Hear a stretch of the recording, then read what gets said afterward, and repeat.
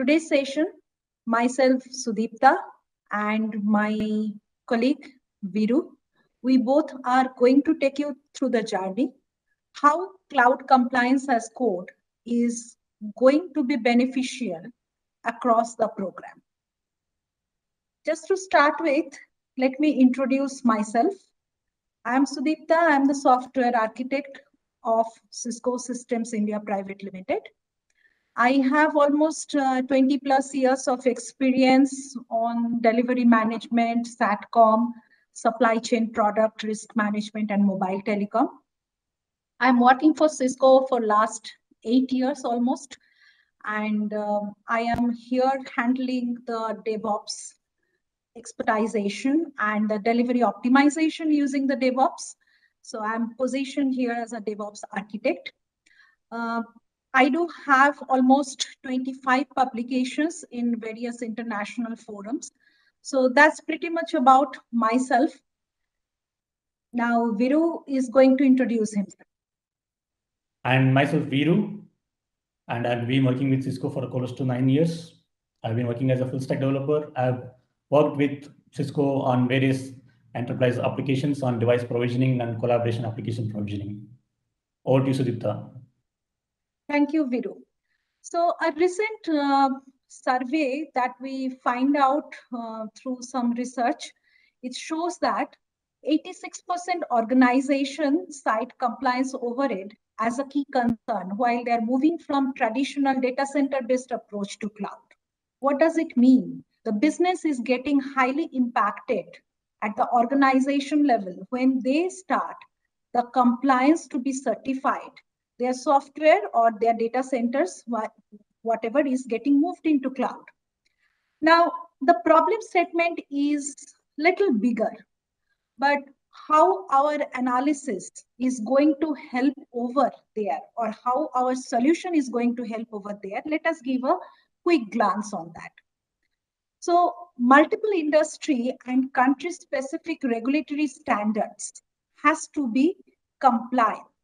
So it is a regional need, it is a geographical need, and on the average, a cloud solution enterprise has to comply and must comply with 13 different regulations, which is huge.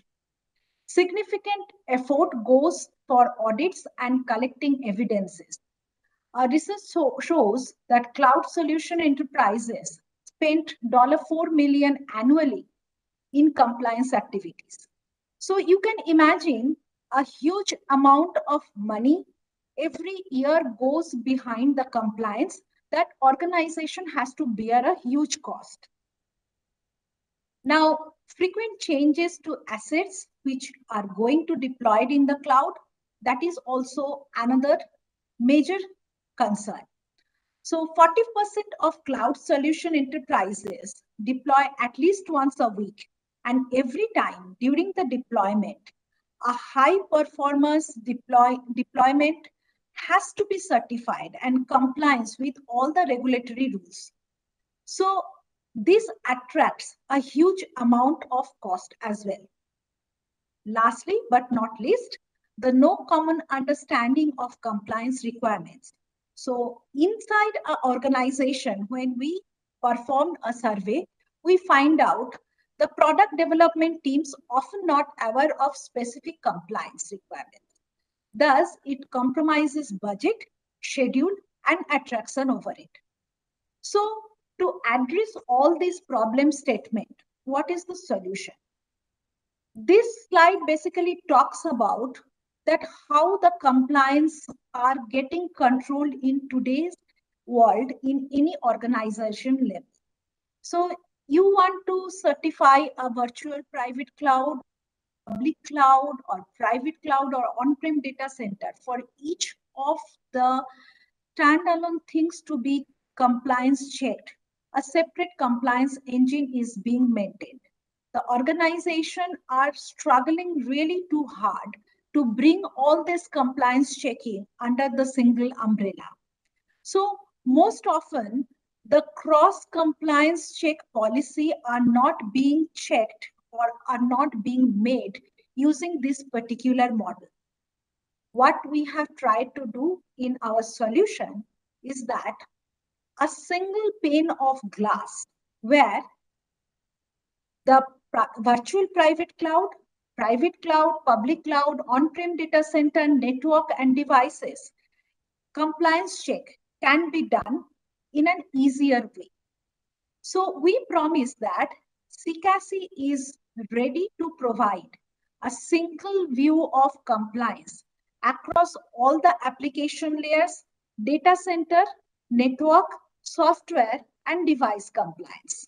So we as an user would like to compliance check of certain software, network, or data center. So CCasC provides you the compliance engine, which maintain the details of each device, cloud, application that is onboarded in this platform. What next? It also check the different state of the compliance. So once you onboarded your application or onboarded your software or device, the target components will be run against a compliance profile to certify its compliance check. And this compliance profile is already a predefined set of regulatory rules which is certified or standardized across the globe. So if you would like to check PCI DSS or GDPR, according to that, CCasC will maintain the predefined regulatory profiles. Does it mean that platform is only able to check against the standardized regulatory profiles? The answer is no. If you as an organization would like to build up the customized regulatory rules or customer specific regulatory rules, or you would like to define the regulatory rules on the go, CCasC also supports those kind of facility. So regulatory rules, any kind of which you would like to bring in this platform, feel free to bring here, customize it according to your need, and that can be standardized and checked against any application software, cloud, or devices. The compliance engine triggers the compliance check based on type of device or application chosen on the list. User can also be allowed to edit the compliance rule, which is the benefits of novelty for this particular model. Now, once the rules being automatically selected against the user profiles or against the device that you want to undergo the compliance check, automatically the compliance check will be performed by a zero-touch model. A single compliance check engine for all type of compliance check will be run behind. So the basic flavor is that from the traditional compliance check policy wise, where the separate compliance engines are being regulated for each different types of profile, here you are going to use a single compliance check engine. And ultimately, the compliance report will be visualized in the database and comprehensive dashboard. So at any point of time, if you would like to retrieve the past remediation report, that is possible. And also the latest remediation report, you can visualize from the dashboard. Now, what is the value it is going to bring to the business? While integrated CCasC with an extensible DevOps platform, it promised to add value to the on-prem as well as the CX cloud. So building your device or application, testing it, validate it, and deploy it makes it much easier while integrating CCasC with a standardized DevOps platform. Now let us see that how CCasC is going to be used as a standalone platform. Viru, over to you. Thank you, Sudipta. Let me take you through the clean UI, the simple UI which we have built for the CCasC. So this is the compliance dashboard where we have the login page where we punch in the username and password to sign in. So once we sign in, what we see is the list of devices. So the devices which we have onboarded to the system. Now, when we want to run a new compliance check for a new device in our system, in our staging environment, so we onboard that device by giving the device ID and the IP address, credentials, the username and the password, and what type of device this is. So currently we support on-prem Linux and AWS. So we choose this as on-prem Linux and we save this device. So we see that the device is created successfully and all the devices which are onboarded are listed here. So if there is anything wrong with the device, we can edit this particular device and update any information which we want to. Otherwise, we can leave as is. Now, once the device is onboarded, we can run a compliance check on the device. So as Sudipta mentioned, there can be multiple profiles for the device. So we are going to choose PCI DSS as a profile for this execution. So the execution gets started in the background. So this will be checking on the device. It will be executing each and every check. So we check the status of that execution. So we see that it's in progress and it is last updated at a particular timestamp. Now we refresh to check the status. So, and we see that this is completed. So once the execution is completed, we get to see the complete compliance report. So we click on this button where we see the complete report. This is a tablet format where we see on which device this was executed, which profile, and what was the completion timestamp and how much time it took. So this is a table where we have paginated data. So each one is as a control ID. We have a description for the control and whether it is passed or failed. So this data can be paginated as I mentioned earlier. So we can see multiple pages. We can go through the pages as well as we can list up to 100 records in a page. So that's for the user's convenience. So now once we have this data, we can also sort this data on the description, also on the status. So now we can see the failed ones first, and the skipped ones, and the successful ones. So that is the sort functionality what we have in the dashboard. Once we have this data visible, we can export this as an Excel. So this is useful basically when we want to share this report with other stakeholders who may not have access to this dashboard, but are pretty much interested in the report of the device so that they can take any corrective actions on the device. So this is the format of the Excel where this is actually a copy of what we see in the UI. So this has all the control ID, the description, and the status, whether it is passed or failed. So the failed ones are highlighted with red, passed ones are in green. So this is on the compliance check. We also have list of all the executions, like past executions of for all the devices. So we see that for AWS EC2, there are 4 executions which have happened, out of which one is a failure, the other 3 are passed. So we click on the past execution and we see the status of that. Again, we can see the details earlier as we saw for the on-prem Linux device. And these are the supported profiles. So currently we support for on-prem Linux, we support CIS and PCI DSS. For AWS, we support CIS. And then we have a simple user management in the UI where we can onboard new users. Let's say I onboard a username Sudipta with a username Sudipta and first name, last name, and a password for that user. So once we punch in these details, we can save this and let's verify that whether that user is able to log in or not. So let's sign out this user as an admin and then log in as the new user which we just created. So once this user logs in, he can go and update his own password so that nobody else can log in with his identity. So that's the user management in this UI. So we go back to the devices details. Again, we can onboard new devices and those sort of actions we can do. So that completes the demo of this simple dashboard. So I hand it over to Sudipta. Over to you, Sudipta. Thank you, Viru. So Now let us have a quick glance that how CCasC can be integrated with DevOps platform. For the ease of simplicity, we have used a Cisco standardized DevOps platform where we will showcase you the demo over there.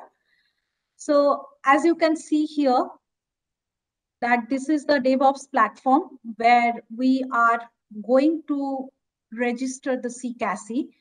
The dashboard we are going to use over here. Here you can see that CCasC already registered. We will be getting into the software tab where we have already registered the software and devices as part of the inventory. So the inventory management is being handled over here for adding the devices or adding any device on-prem or AWS or VPC AWS, all those things. Now, once you run the compliance check over there, you can go back to the executions and we can visualize from that particular window that how the on-prem device compliance check is being happened. So here we are adding one input device. You can see that instance status is showing running. It asks for the device, which device you want to run the compliance and which profile you would like to run. So this is what check compliance on-prem. Do you want to run? It kicked off. Now we are going to check the actions if anything is there. What is the stage of execution from the DevOps platform that we can visualize here?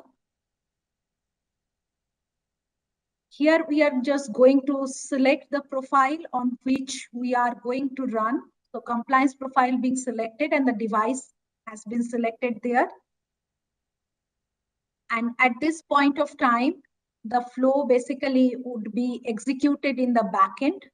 So if you go back there and check compliance status, execution status, you can see that run inspec.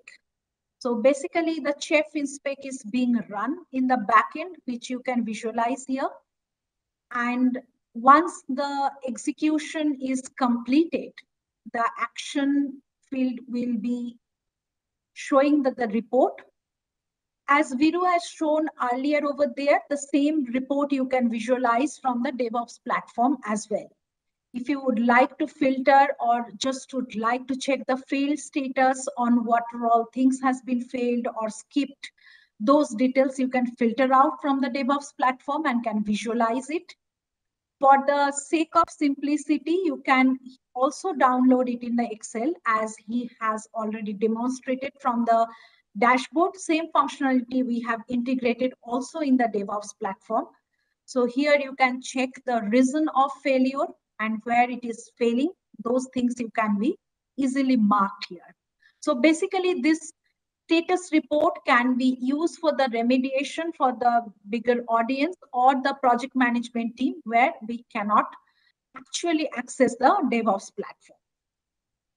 Now, being said that, what is the unique benefit proposals we are going to bring it up? The automated test against any standard compliance profile, that is the benefit of this compliance check model. This is a single system. Real-time data can be visualized, which gives the total preview of the compliance posture. While integrated with CI/CD/CD pipeline, you can run the continuous compliance check. That is the advantage. Compliance as code for consistent understanding of compliance requirements across the organization. We promise to bring one organization, one compliance policy to be checked. That is why it's a single engine compliance model has been proposed. With this, we are ready to bring value into Cisco's business. Now, the problem statement is that 86% organization overhead, which concerns about putting lot of effort from moving data center-based approach to cloud. That problem, we have a solution for that. The recent survey where the compliance activities spend a lot of money, we have a solution for that. How? CCasC is the cloud compliance as code, is the framework where compliance meet DevOps. With DevOps, you can automate it, you can reduce the overhead, you can reduce the cost behind the compliance check. Our wow factor. We promise to integrate this with the digital twin environment support, the unified compliance framework support, and the closed loop compliance with ACI integration. Integration with CX Cloud and 1X portfolio is going to bring value to the Cisco's business. CCasC, where compliance meet the DevOps. Thank you.